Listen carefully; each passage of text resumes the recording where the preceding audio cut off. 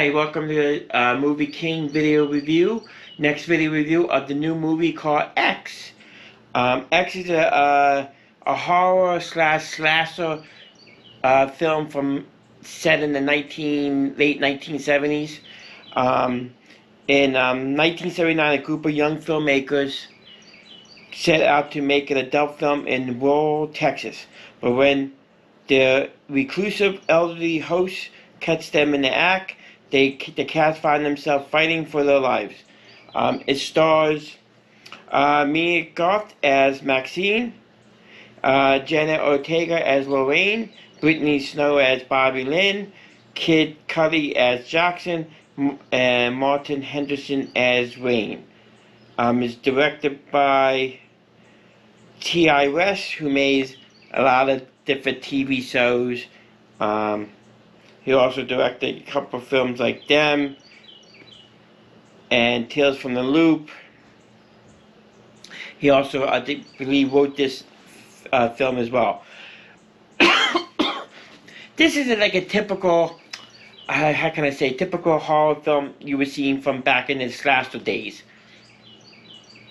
You kind of know it's going to be a brutal, scary, bloody, scary, from just the opening scene of the film, of the house they use. If you see the house, the opening scene, the house, it was using another big horror classic film. I ain't gonna tell you what. You have to guess what it is. If you can remember what it is, if you know what film it's from, send me make a comment on this video or on Facebook site. You knew from that opening scene it's gonna be a bloodfest, and it did not disappoint about that. It was a bloodfest. It was very gory. Don't eat before watching this film. But it's more of it's a campy film. It's a campy film. It's set in the late 1970s, so you got the hairstyle, you got the bell bottoms, and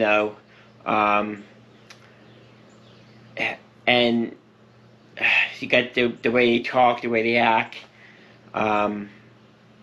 It's literally a slasher flick. It will remind you of some of the classic horror films, Psycho, Texas Chainsaw Massacre, stuff like that, because the way it looks and the way it portrayed. The cast was good. Really the biggest name in the cast would be Brittany Snow, who did pretty good as the lead actress in the adult film. But Mia Gotti was good, and also Jenna Ortega. They also was good in their roles as well. But yeah, this type of film, if you just go in there, you don't expect much. You get some laughs. There's a couple funny scenes in there, a couple good laughs, and then you will get scared. You will be covering your eyes, and like Saw used to say when that movie came out, there will be blood, and there's a lot of blood. It's some brutal kill scenes, but you see who's doing it, you'd be like, what? It's shocking. And just to give you a heads up, there is a sex scene between the two I guess the people who owns the house, the old people who own you would never look at porn ever again after watching this scene. It's just you will be throwing up. But that's what the director was trying to aim at. We're trying to get you to, it trying to bring back how the slasher films was in the past. How this can't be over the top, cover your eyes, laugh at some stuff